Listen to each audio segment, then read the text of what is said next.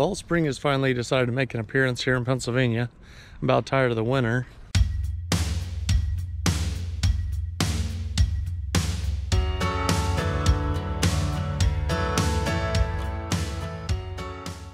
So what I'm working on today is taking down this cat fence. When we moved into this house, we didn't want to put our cats inside anymore because they kind of tore the joint up, and we had 6 cats at the time.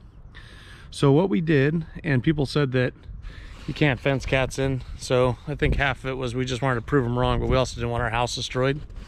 So what we did is we built this solid fence. The color looks horrible.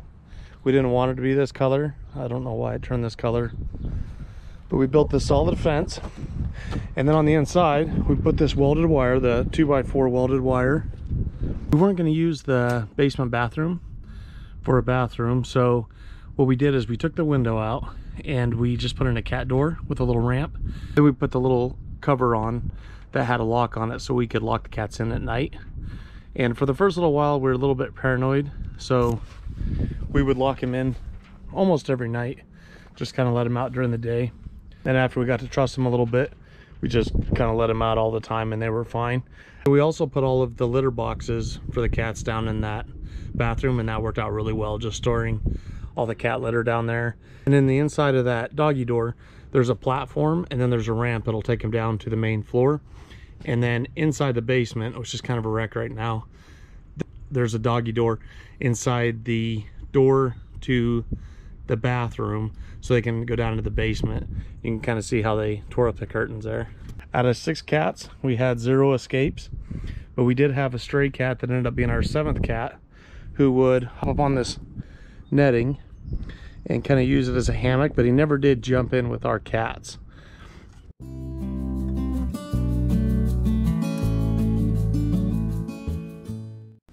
So what we have is this inch bird netting that went over the top. So that welded wire goes from that side of the house all the way around on the inside of the fence. And then it loops around. We don't have any breaks in that wire up until this gate. The gate is just your typical type gate that you can get from Lowe's. And we just put the welded wire in it instead of chain link and mounted it to our fence. And over at this edge, we just kind of had the wire kind of wrap around the house a little bit. But we had 0 escapes. Our house stayed intact, which was nice. And my wife is pretty much a collector of cats, or was a collector of cats. And I would get really super attached to them, and then they'd pass away. So after, we still have 2 cats left, but after we've had so many cats pass away, I told her that's the end of it, because I'm pretty soft-hearted towards animals, and I just don't want to take it anymore. So we have some outside animals that we feed, some outside cats that we feed, but I don't want any more cats. Maybe if Emmeline wants one day, it can be an inside cat, and it'll just be one. But I told her, I was like, no more cats. So what we want to do is remove that little fence there. The dog door's over there, so we can let the dogs out. They can come out. They come down these little doggy stairs that we built them a couple years ago. And then they can have this whole area. And we built this dog area, I think it was about 3 years ago, after we built the doggy door.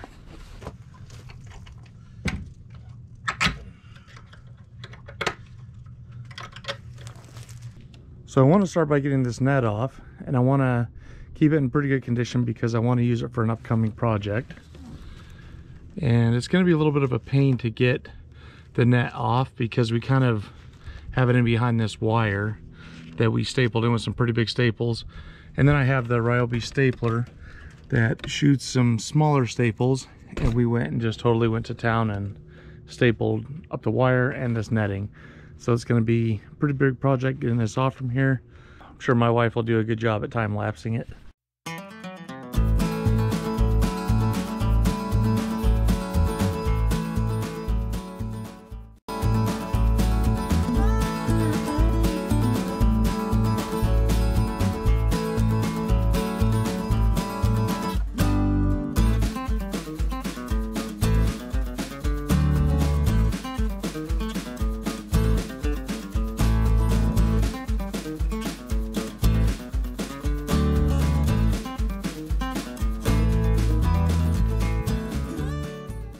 So we thought spring was here a few days ago, and of course this is Western Pennsylvania, so it's cold again.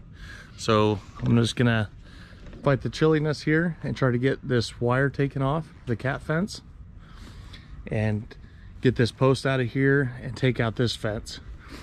And my wife also wanted me to tell you that when we first had this thing built, it looked really, really nice. We take a lot of pride in our work and we try to do a good job. So the way it looks now, you know, it looked kind of ratty, and some of the posts and stuff have been pulled in, and that was caused by the net hanging down, and the snow would build up on it in the winter time and really weigh it down. And so we ended up putting this middle piece in here, and that kind of helps support it. So if you decide to do something like this in the future and you live in a cold climate, make sure that you build something in the middle to make sure the net doesn't pull all the way down and help support your posts.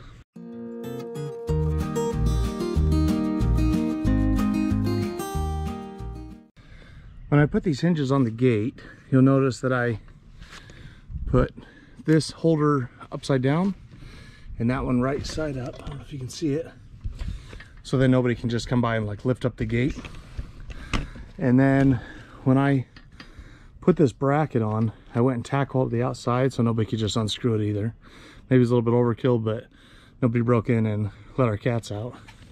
So to get these posts out, I'm just gonna wrap a chain around the post and around that little pulse holder, I don't know what you call it, the little gate holder there. And then I'll just rip it out of the ground with that high lift jack.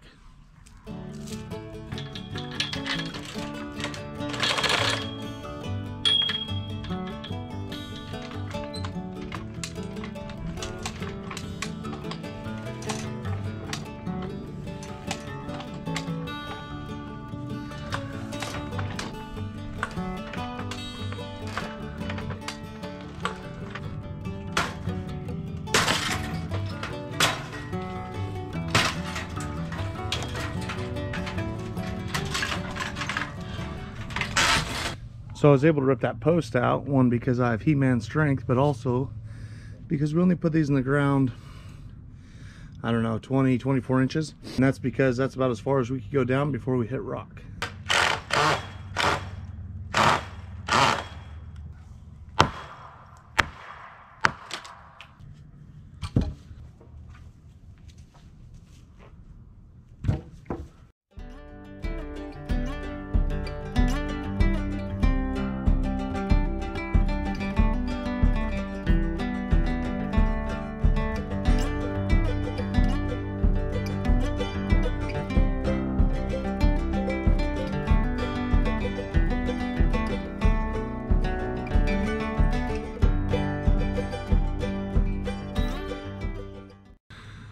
So part of the reason we wanted to show us demoing this cat fence is because we also wanted to show you how we built it.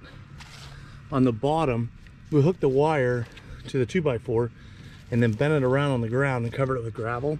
So there's no way really anything can get in unless they took some time and dug underneath it to get through the gravel, or the cats definitely aren't going to get through that. I want to keep these 4x4 posts because I can reuse those. There's a ton of staples along here. Maybe you can't really see them that well. But I put a ton of them in there to hold the wire on. And I'm gonna need to replace that post right there, second one in. So I wanna keep these, and I don't have the energy to sit here and cut through each one of these. So I'm gonna use this grinder with this cutoff wheel. And you should wear a full face mask whenever you use these, because these can shatter and they will totally impale your face. I just looked for the last 20 minutes, couldn't find one. I'm getting kind of impatient, so I was just gonna grab the safety glasses and be careful. And I don't know, maybe I should invest in another full face shield. I should mention the reason I'm cutting all this apart and not taking all the fasteners out is because I don't want my dogs running around here and getting something in their foot. So if I pull a staple or something and it ends up in the grass, I don't want them to step on it.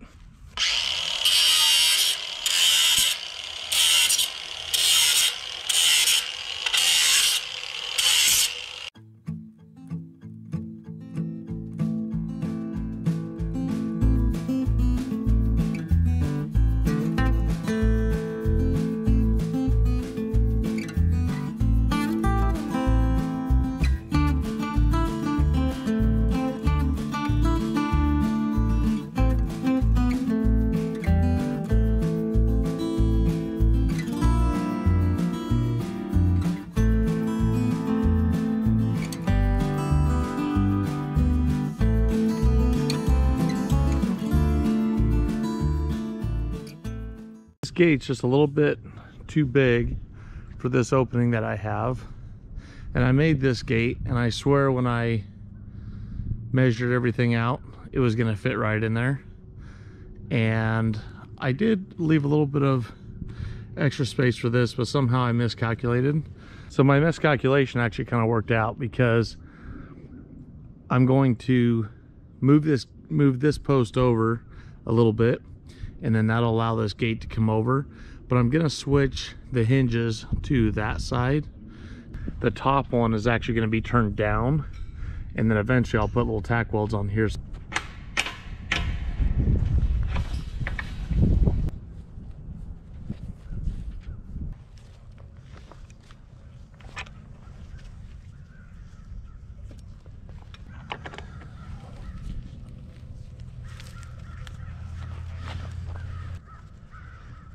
So I don't think there's really anything specific for these gate holders. So I'm just gonna come over to the middle of the post, about a foot down, and same thing from the bottom. I'm just gonna come about a foot up. I don't want it so high that it has the potential to split out the post, but I also don't want it so close together that the gate can kind of twist back and forth. These are basically just like big screws, so I have a pretty big drill bit that's just a little bit smaller than the shank of the holder, so it'll be mainly the threads that just hold this holder in and just get threaded into the wood.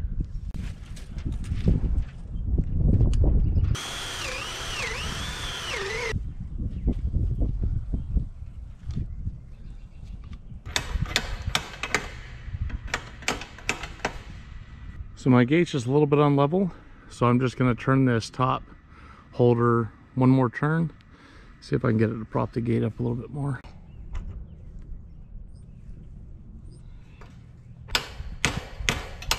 So now I have to adjust these little brackets on the gate until this gate is level with the top of the post.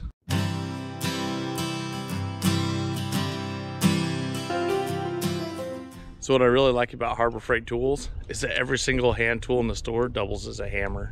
So we built this portion of the fence just a few years ago for the dogs, and I like the way we did this, and it was purposely different from the way we did the cat fence. This has the post, the wire on the outside, and then this covers, these cross members cover the wire.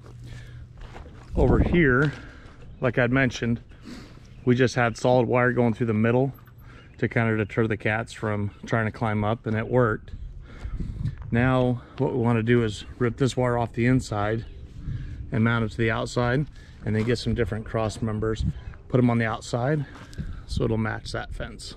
What I want to get accomplished tonight is ripping all this wire off and take out this end post and that post right there because it's pretty crooked, and take off these cross members, and then I'm just going to move this post over until I'm happy with the spacing of the gate, and then I'm going to put another post in there, and then I'll throw some cross members on and throw up some wire tonight so my wife can let the dogs out a little bit later, and hopefully I can come back tomorrow and finish it up.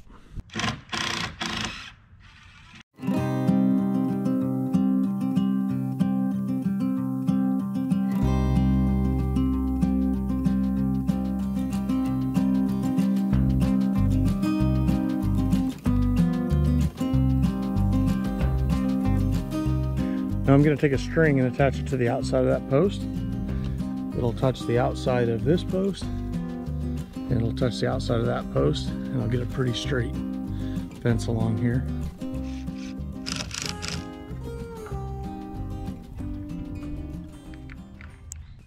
So whenever you're putting these posts in, you need to be careful because there's multiple things you need to consider. One, you need to make sure the hole's big enough that you'll be able to adjust around this string, and you'll need to get it set such that you can take your level, and it's not so, let's just call it left to right as you're looking at the post. Left to right, it isn't a huge deal, but going back and forth, you know, relative to how you're standing to the post is absolutely critical, because you need to make sure that you can basically touch the string but then also get the post level. So as I sit here and move this back and forth, right there is pretty level. I need to adjust it back just a little bit. So right now, I'm basically touching the string and it's level. I know you can't see it, I don't have a camera person. And then also what you want to make sure of is that this post is parallel to the string. You don't want it like cockeyed. So you want to also use the string as a guide to make sure that the post is parallel to the string. So you have a nice straight fence. Let me fix this after that demonstration.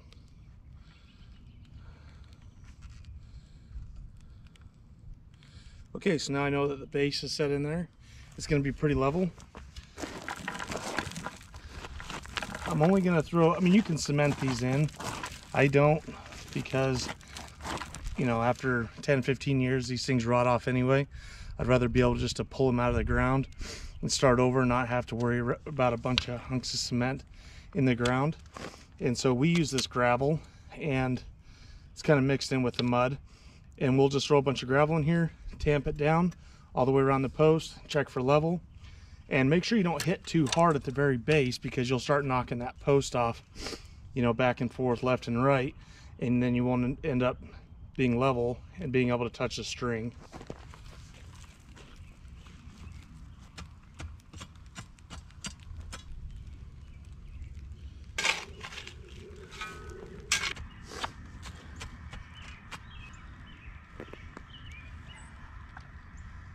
So this is the staple gun I was talking to you about that I use to staple up this wire. It's galvanized. They use galvanized staples. And these are 2-inch, no, these are like 1.5-inch staples. And this thing has no problem sinking them.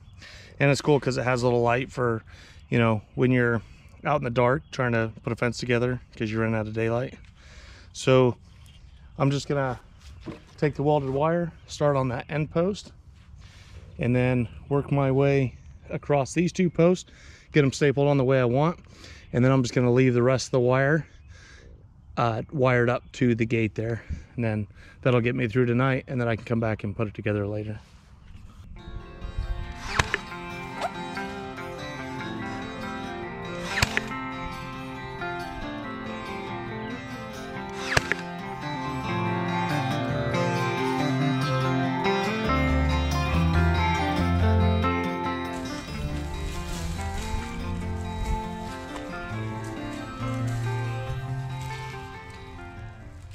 Okay, so if you're ever out doing fence and you know you're not going to finish, just go ahead and take the roll and wire it to something. Here I just have a wire to the gate, and so the gate doesn't move, I just have the postal digger wedged in there. I have my post put in. I'm going to get my wire laid out. Usually what you'd do is you'd lay the wire out along the fence, get it as flat as you can, and then set it up. Get it where you want it and staple it into place. Yeah, I've got a couple of helpers here. So once I get it laid out, which I'm actually just going to lay it out right over here in the yard, since I saw a lot of my debris in the way, I'm just going to lay it out flat. Then I'll drag it over, lay it along the fence, staple it up the way I want it, and I'll just trim it to length.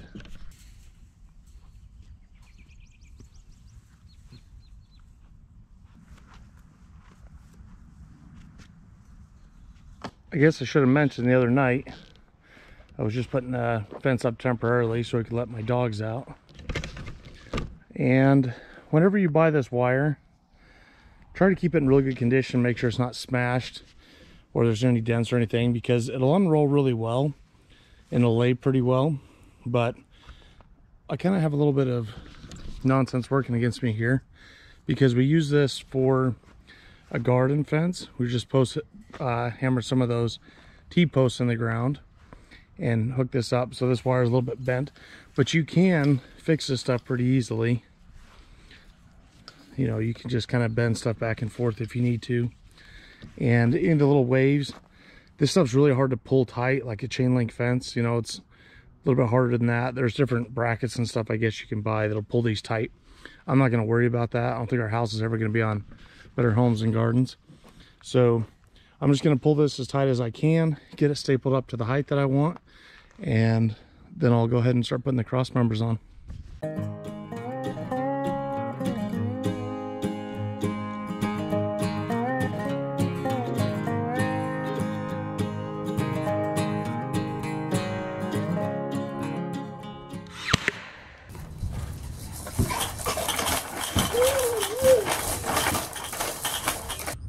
Well, I actually get to work on the fence in the daytime, so this is nice.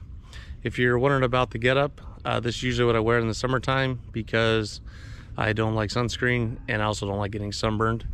So I just throw on these clothes. I'm the only person in my neighborhood that isn't part of the no shirt club when they mow their grass. If you look at all of us, usually my neighbors have sandals and I don't know, shorts or something on. And this is what looks like I'm trying to hide from the world, but this is what I wear. I recommend this more than putting the sunscreen on, but you know, if you don't want to look like a goofball, just wear the sunscreen. I was stretching this wire, and one thing that I forgot about is putting some sort of brace in here. This is just going to be temporary. We did the same thing over at the end of this fence, and the wires stood up pretty well. We don't really stretch it so it doesn't really pull on the corners as much as like a barbed wire fence or a chain link fence. So just us putting the cross members across kind of holds everything in place pretty well. So that's what I'm going to do here. I'm going to start putting the cross members on, and I purposely put the gate right here at the top of the fence. I'm going to do the same thing here. Cross members are going to start, and since we're on a little bit of a hill, this first cross member is going to go straight across to the other post, and then I'm just going to gently slope it down. I guess I should also introduce my new toy, as my wife calls them. All my tools are toys, they're not tools. So some of you tough guys out there might be thinking, what Cracker Jack box did I get this out of? But this is actually a really good saw when you don't want to drag an extension cord around. I only have a few cuts to make, and this little battery operated saw is really good for cutting like your casing and stuff inside houses.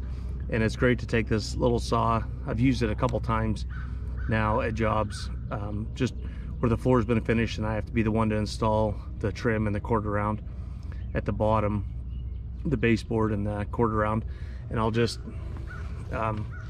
zip through that stuff really fast. It's not real heavy, and like I said, don't have to find an extension cord, so I just go up there, zip all the cuts real fast, use my cordless nailer to shoot everything in and walk away.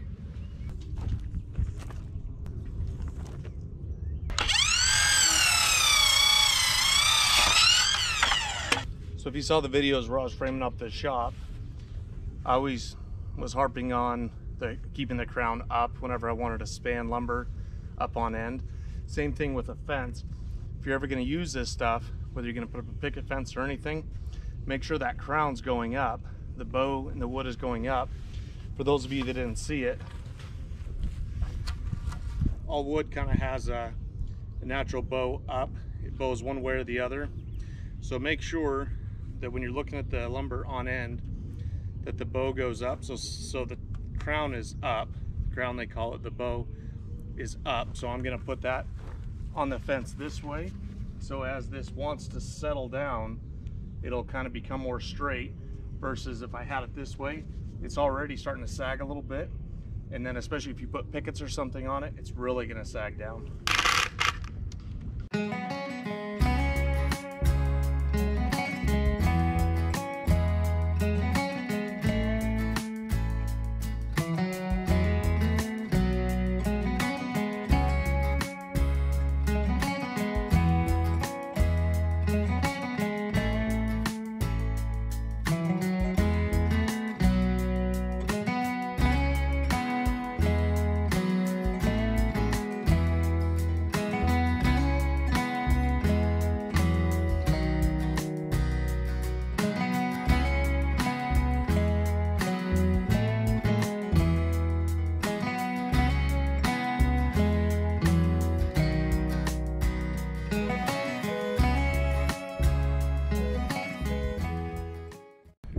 So usually when I want to hold boards up and I don't have anybody else to help me, what I'll do is, like you saw earlier, put a board up kind of underneath here just to hold it up temporarily.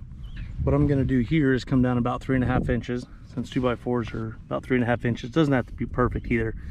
Probably come down closer to 4. Just put a pretty big screw at a slight angle down, and I'll do that in both places. And then I can work up here and get this right. And then I can adjust the wood just a little bit and get it sitting exactly where I want it. So that's just kind of a tip if you don't have somebody to help you.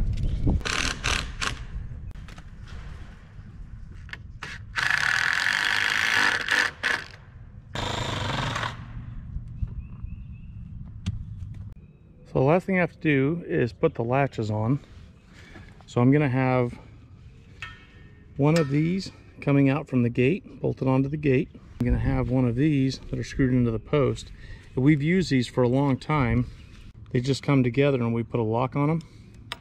And that's what we had in the cat fence before. And what I'm gonna do is measure down from the top of the gate down to the holders. Just get both of them about the same height as these gate holders here.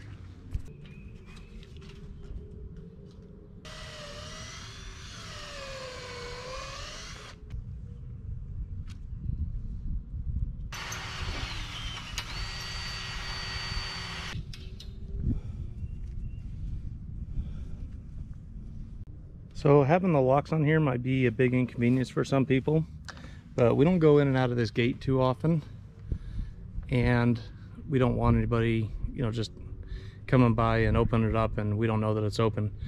So we like the locks, and this system's pretty inexpensive. So I don't know, this is what we go with. It worked for 8 years with the other fence, so we're gonna stick with what we know.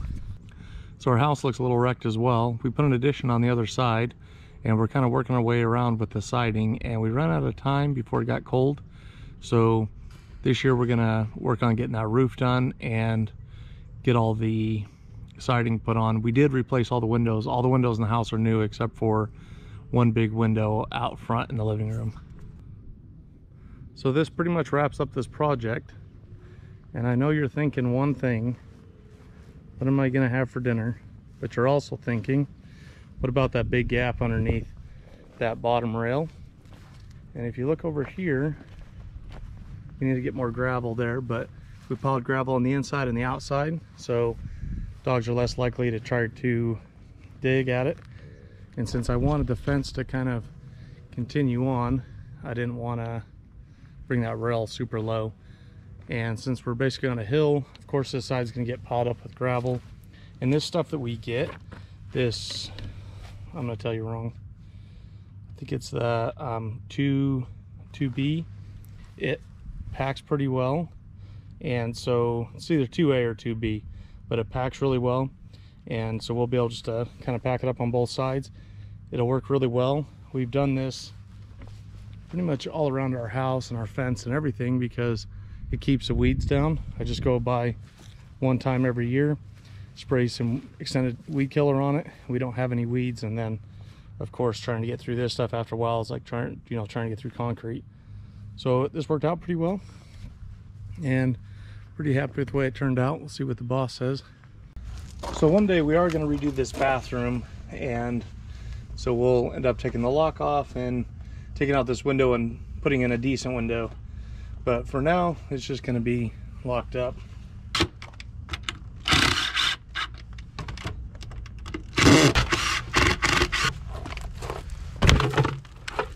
So we appreciate y'all watching our videos. We really enjoy putting these videos out here, and at least showing at least some of the stuff that we know, trying to teach people. And we appreciate the questions that we get as well, people asking, you know, why'd you do this, why'd you do that? And you know, we like to trade information back and forth. So if there's ever anything that you do that might work as well, you know, something that we can improve on, please let us know. But we appreciate watching, and we certainly appreciate those of you that have subscribed. Thanks. Hope to see you next time.